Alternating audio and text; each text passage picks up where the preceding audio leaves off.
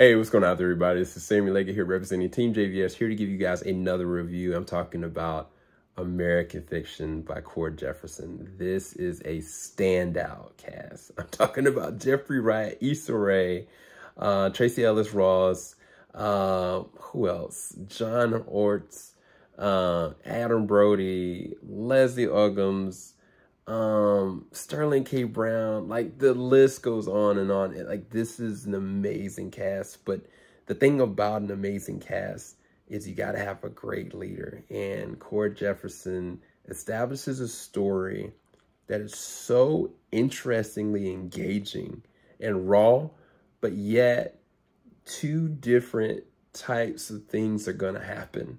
One group of people are going to feel, whoa, oh, wow, I can't believe that's so bold. And then the other group of people are going to be like, yes, this is real. Do you really actually get it? And I love that. Like, this is one of the best films this year, and honestly, one of the best performances from Jeffrey Wright this year.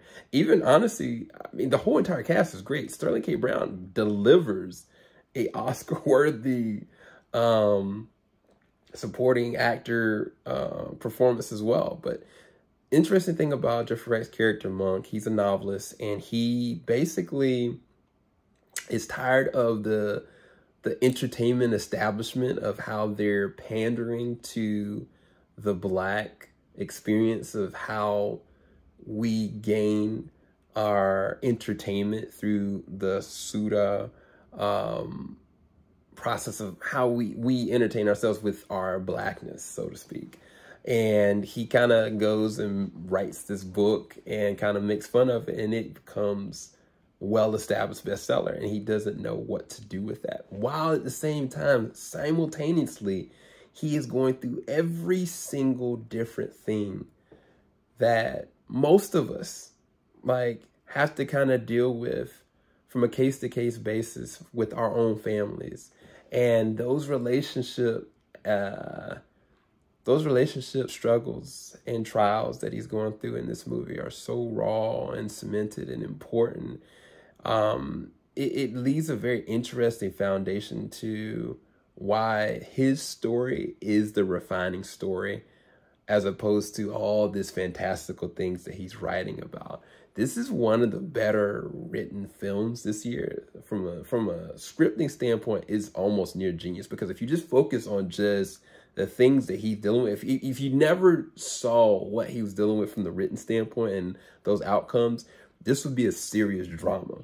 And then if you take just what he's dealing with the novelist aspect and all these different things, you would think this is a pure, insane comedy that works. So both simultaneously themes work very well, but one of them I want to establish is that the relationship with the family is so important and so real. Like, his relationship with his mother is a very fascinating one, because it's riddled with a lot of pain and a lot of struggle, but then it creates a paradigm shift when it comes to relationship with his brother and his sister and the surrounding relationships that he has.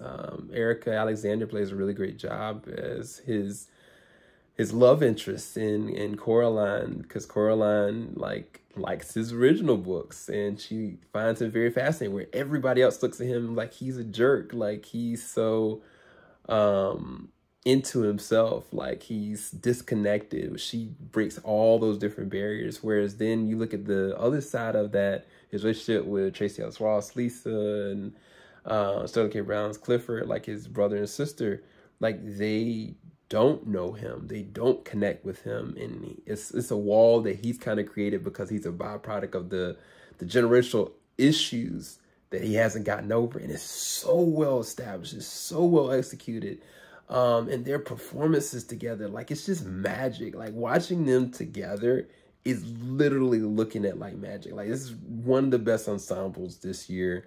But I think that some of the themes and the small moments, like if you talk about like Sterling K. Brown's character Cliff, and what he's trying to internalize within himself, and what he's trying to articulate to his family that he couldn't before because of certain stigmas And then Tracee Ellis Ross' character, Lisa, what she's doing and how she's handling certain things around the house, like how normal and how unbelievable those situations are, but they happen. This is one of the best films this year, but it seems at times some people are going to get it for different reasons. I highly recommend you go and check it out. Highly recommend you go and see what American Fiction is all about. Go and check it out. 10 out of 10. I'll talk to you guys later. Peace, people.